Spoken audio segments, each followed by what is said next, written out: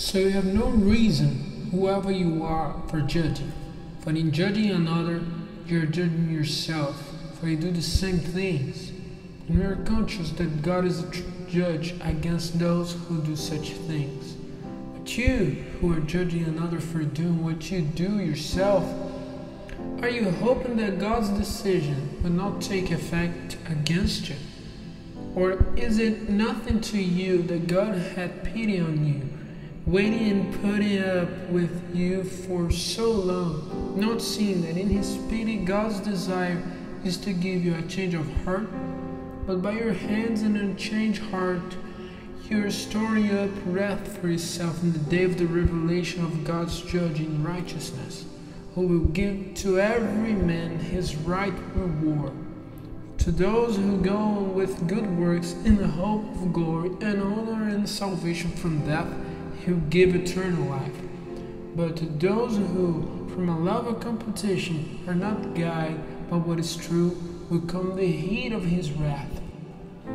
Trouble and sorrow on all whose works are evil, to the Jew first and then to the Greek, but glory and honor and peace to all whose works are good, to the Jew first and then to the Greek. One man is not different from another before God. All those who have done wrong without the law will get destruction without the law, and those who have done wrong under the law will have their punishment by the law. For it's not the hearers of the law who will be judged as having righteousness before God, but only the doers. For when the Gentiles without the law have a natural desire to do the things in the law, they are a law to themselves, because the work of the law is seen in their hearts, their sense of right and wrong giving witnesses to it, while their minds are at one time judging them and at another giving them approval. In the day when God will be a judge of the secret of men, as it say in the good news of which I'm a preacher, through Jesus Christ. But as for you who have the name of Jew, and are resting on the law, and take pride in God, and have knowledge of His desires, and are judged of the things which are different, having the learning of the law, in the belief that you are a guide to the blind, a light to those in the dark, a teacher of the foolish, having the law, the form of knowledge, and of what is true. You who give teachings to others, do you give it to yourself?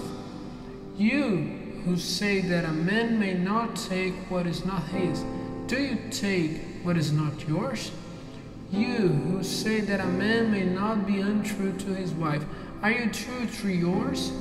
You who are a hater of images, do you do wrong to the house of God? You who take pride in the law, are you doing wrong to the honor of God by behavior which is against the law? For the name of God is shamed among the Gentiles because of you, as it is said in the Holy Writings. It is true that the circumcision is of use if you keep the law, but if you go against the law, it is as if you had it not. If those who have not circumcision keep the rules of the law, will it not be credited to them as a circumcision? And they, by their keeping of the law without circumcision, will be judges of you by whom the law is broken, though you have the letter of the law and circumcision. The true Jew is not one who is only so publicly, and circumcision is not that which may be seen in the flesh, but he is a Jew who is a secret one, whose circumcision is of the heart, in the spirit, and not in the letter, whose praise is not from man, but from God.